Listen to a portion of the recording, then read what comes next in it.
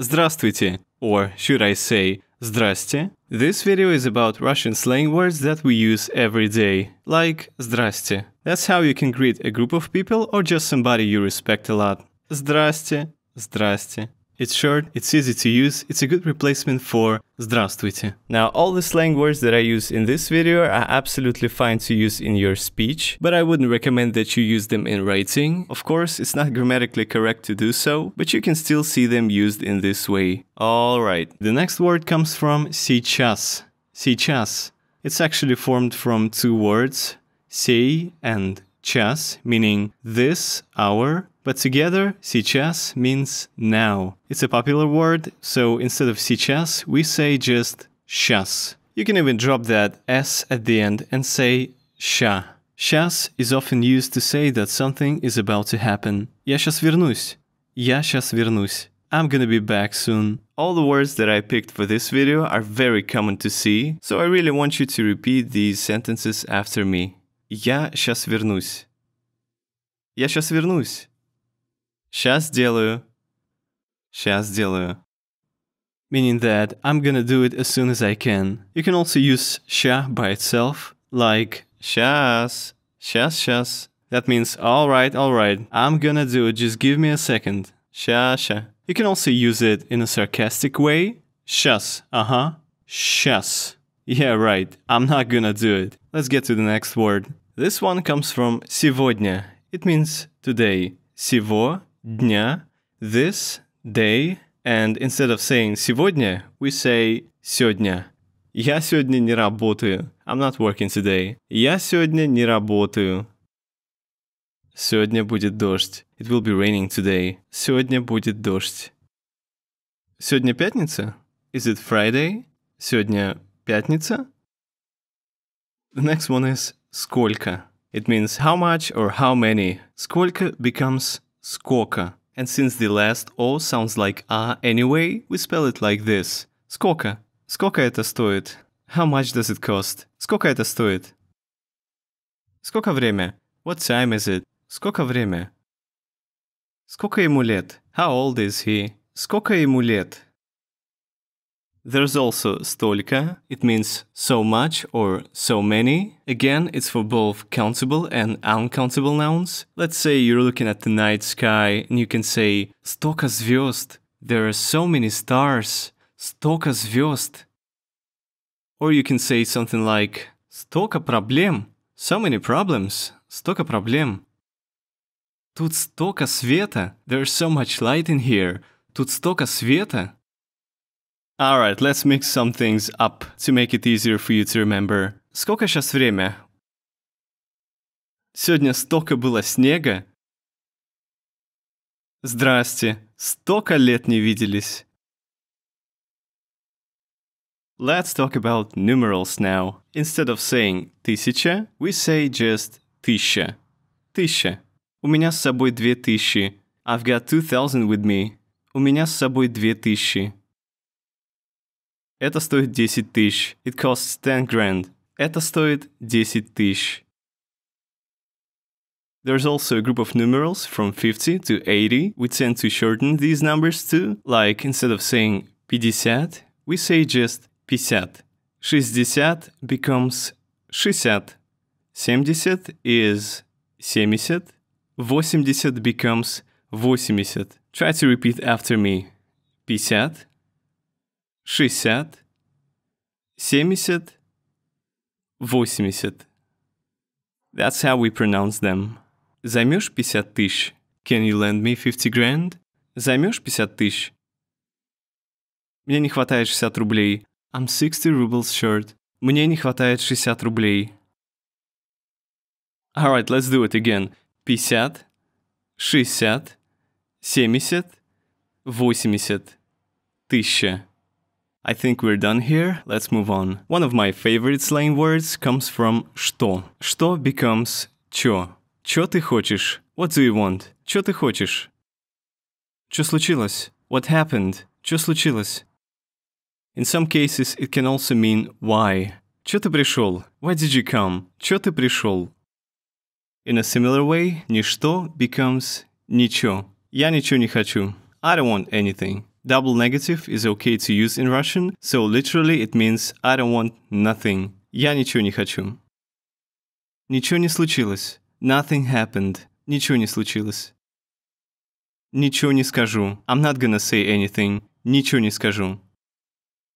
The next one is что-то. It becomes чёт. It means something or for some reason. Мне чё-то грустно. I feel sad for some reason. Мне чё-то грустно.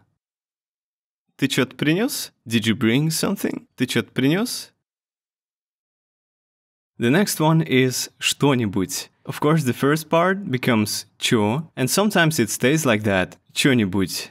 But sometimes we also modify the second part of this word, and что-нибудь becomes чё-нить. Чё-нить. Покажи мне чё-нить. Show me something. Покажи мне чё-нить. Ты чё-нить купил? Did you buy something? Ты чё-нить купил? Хочу чё-нить съесть сейчас. I wanna eat something right now. Хочу чё-нить съесть сейчас. Okay, let's spice things up. Чё-то я не знаю, что делать. Я ничего сегодня не ел. Здрасте, вам что-нибудь принести? Let's talk about some popular nouns now. Computer becomes comp. Notebook becomes note. Internet is inet. Сколько ты платишь за инет? How much do you pay for the internet? Сколько ты платишь за инет? Я сейчас продаю свой ноут. I'm selling my laptop right now. Я сейчас продаю свой ноут. Я сегодня купил новый комп. I bought a new computer today. Я сегодня купил новый комп. Let's get to another set of nouns. Instead of saying телевизор, we say just телек. Велосипед becomes велик. And instead of saying фотоаппарат, we say just фотик. We take pictures a lot these days. So also instead of saying фотография, which means a picture or a photo, we say just фотка. Instead of saying фотографировать, to take pictures, we say фотать. Я люблю фотать природу. I like to take pictures of nature. Я люблю фотать природу. Тебе нравится эта фотка? Do you like this picture? Тебе нравится эта фотка?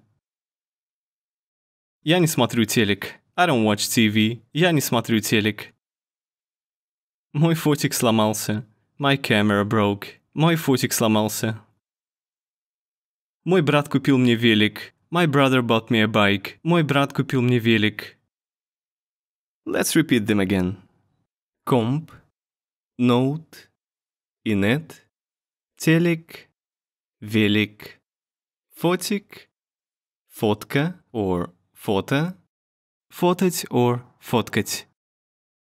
Let's talk about pronouns now. In English, тебе and тебя is one word. It means you. So instead of saying тебе or тебя, we say just те or тя. So again, if you're asking someone's age, instead of saying сколько тебе лет, you can say сколько тебе лет. Сколько тебе лет. Or instead of asking у тебя есть мечта, you can say у тебя есть мечта. Do you have a dream? У тебя есть мечта? In a similar fashion, себе becomes се, себя becomes ся. Я себя плохо чувствую. I feel sick. Я себя плохо чувствую. Ты себе купил комп? Did you buy a computer for yourself? Ты себе купил комп? We use these words often when we speak, but please avoid them in writing because they look silly. Now, Russian conjugation is a bit more complicated than the English one. It's when verbs change depending on what pronoun you use with them, but all of the verbs I'm about to show you can only be used with ты. Видишь becomes вишь, слышишь слышь, хочешь хошь, будешь буш, можешь мож, говоришь гриш, подойди поди. You will not see them spelled like this on paper, but these words are very common to hear. Видишь, как красиво. You see how beautiful it is. Видишь, как красиво. Слышь, как тихо. Can you hear how quiet it is? Слышь, как тихо. Please be careful when using this word by itself, because слышь is a rude way to get someone's attention to yourself. Слышь, ты кто такой? Hey, who the hell are you? Слышь, ты кто такой? Хочешь есть? Do you wanna eat? Хочешь есть? Будешь чай? Would you like some tea? Будешь чай? Можешь потише? Can you be quiet? Можешь потише? Гриш, это неправда? You say that it's not true? Гриш, это неправда? Поди сюда. Come here. Поди сюда. Let's repeat them again. Вишь, слышь, хошь, будешь, можешь, гриш, поди. We use the word говоришь quite often, so you can hear other variations of this word, like грю, грят, грит. Я говорю, не делай этого. I say don't do that. Я говорю, не делай этого. Он говорит, что не хочет. He says he doesn't want to. Он говорит, что не хочет. Okay, let's read some sentences. Он говорит, сегодня придет. Тебе ща получше? Ты сколько будешь здесь? We've only got a few words left. Let's go. Вообще becomes ваще. Я вообще его не знаю. I don't know him at all. Я вообще его не знаю. Это вообще нормально? Is it actually okay? Это вообще нормально? This phrase is going to be useful for you when you first learn what Russian grammar cases are. Я вообще ничего не понимаю. I don't get anything at all. Я вообще ничего не понимаю. The next one is только. It becomes тока. Только не разбей. Just don't break it. Только не разбей. Она только ушла. She just left. Она только ушла. Повторю только один раз. I will only repeat one time. Повторю только один раз. The next one comes from нельзя. It becomes низя. Тут нельзя курить. You cannot smoke here. Тут нельзя курить.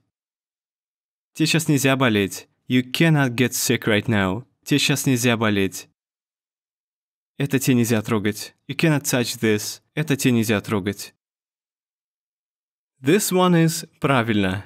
And instead of that, we say прально. Ща покажу, как делать правильно. Wait a second, I'm gonna show you how to do it right. Ща покажу, как делать правильно. Я тебя неправильно понял. I didn't get you right. Я тебя неправильно понял. As a bonus, I want to give you two short but very useful phrases. The first one is ты вообще. Ты вообще. This phrase is used to express surprise about someone. Ты вообще. You surprised me. It can be a pleasant surprise or the complete opposite of that. Ты вообще дурак. You are such a fool. Ты вообще дурак. Ты вообще молодец. You are so good. Ты вообще молодец. The second one is как тебе? This is how we ask someone's opinion on something. Как тебе? Do you like it? Как тебе это платье? Do you like this dress? Как тебе это платье? Как тебе эта песня? Do you like this song? Как тебе эта песня? Please don't be afraid to use any of these words because that's exactly how we speak every single day. So the next time you see somebody who speaks Russian, just tell them здрасте. That's it. До свидания.